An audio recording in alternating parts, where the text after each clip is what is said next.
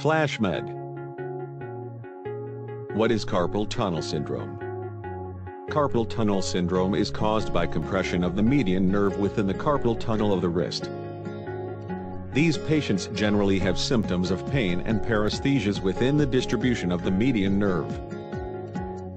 These patients generally have symptoms of decreased sensation in the thumb, decreased sensation in the index and middle fingers, and atrophy of the thenar eminence.